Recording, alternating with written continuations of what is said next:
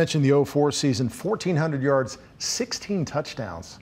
Muhsin, that's ridiculous. 16 touchdowns in a single season. Was that just something, again, that you and Jake were just kind of dialed in? Yeah, I think I became Jake's safety blanket. And if you remember, Steve Smith got hurt the first game against Green Bay in 2004. And so we were really reeling, trying to find out, how to shift our offense around. And somewhere around midway through the season, it started to click. Yeah. And it really started to click. And I started feeling Jake, and we really got on the roll. All right, let's talk 2003, Super Bowl 38. What a memorable season, and really for this organization until this past year, it was a year like none other. What do you remember from that season? There were so many kind of ups and downs, the cardiac cats, all the late game wins, and then losing to Philly, and then having to go to Philly, to play in the NFC Championship game. What do you remember about that year? Well, I'll tell you, the first thing I remember, that if going to recall anything, is coming back against Jacksonville, and I scored a touchdown, Steve scored a touchdown, and then of course Ricky Proehl scored the game-winning touchdown. But it really sent us in the right direction, and we started to get this mold of ourselves. We started to become the cardiac cats. The other big thing that I remember that season is going through adversity. It wasn't just a picture-perfect season. And I remember after the Atlanta game, I was supposed to run one route. I broke it off because of a conversion that I thought I had. Jake thought I was going to run, a different route. Anyways, he winds up throwing an interception that went pick six, and we lost against Atlanta, a game we clearly could have won.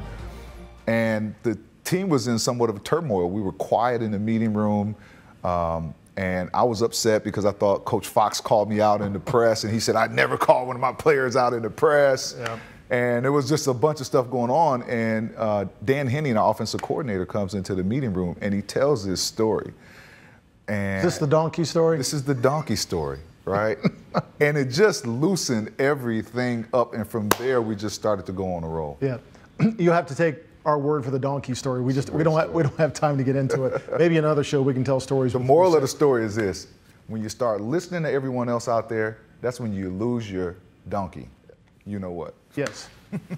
Like I said, that's why we're not going to tell that story. Hey, real quickly. So after the '04 season, your best as a pro, you make the decision to go to Chicago. You're there for 3 years, and the fans were sorry to see you go. In retrospect, because after that 3 years in Chicago, you ended up back here in Carolina to finish your pro career out. Did you ever have a time where you kind of regretted making that decision? Well, I had to. And maybe that's not a fair question. Yeah, no, but it's a fair question. I answer it like this, though, that I had to play the cards that were dealt to me. I don't think staying in Carolina was one of the options because of, some of the decisions that were made here with, the organization. And so I always wanted to stay. Yeah. I always wanted to stay. And in hindsight, I truly believe that we could have probably had a couple of championships had I stayed, maybe one or two. I mean, we went to the NFC Championship game, and I wasn't a part of that team. I was in Chicago, and I went to Chicago and helped that team go to the Super Bowl. Right. So I was in the prime years of my career there. I do wish I had the opportunity to stay and play my whole career here. Awesome. Absolutely. Well, we talked about the Super Bowl, and I'm going to throw a little curveball upstairs.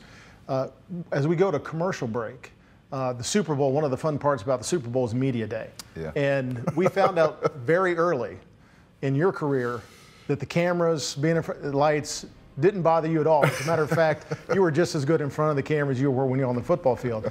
So I'll set up real quick, and we'll watch this as we go to commercial break. Media Day of Super Bowl 38. Oh, wow. We handed you a camera and let you cover Media Day, and we covered you covering Media Day. It was a lot of fun, so enjoy this. Here it is. Bam. Welcome to Reliance Stadium. Hey, Jink, don't drink all that milk, man. You're going to pop right up out of that. Uh-oh. Y'all stay back. There he is.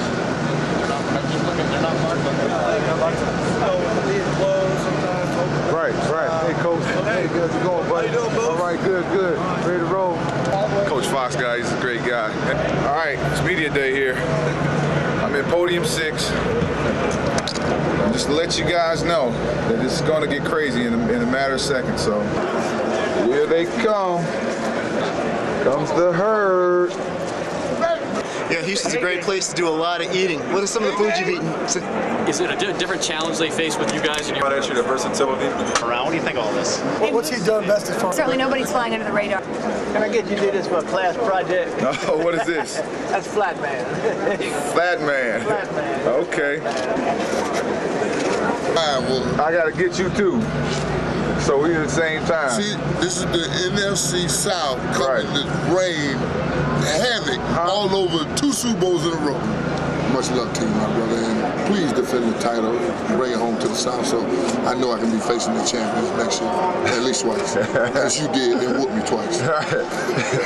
and it was a pleasure.